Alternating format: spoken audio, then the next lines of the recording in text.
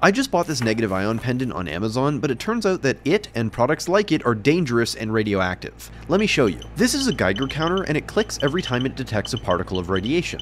When I place it near the pendant, to make this really clear, I'm going to make the radiation visible by putting the pendant into a device called a cloud chamber. When the pendant is placed inside, trails immediately start coming off it.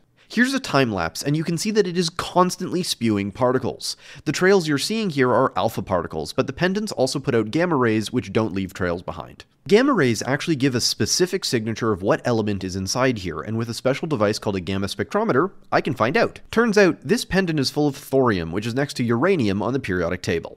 A year ago, I made a video about products like these, and it ended up getting various nuclear regulatory agencies around the world to make the sale of these products illegal and shut many of the companies that make them down. If you want to hear the full story, there's a video on my YouTube channel, and if you see these on Amazon, be sure to report them.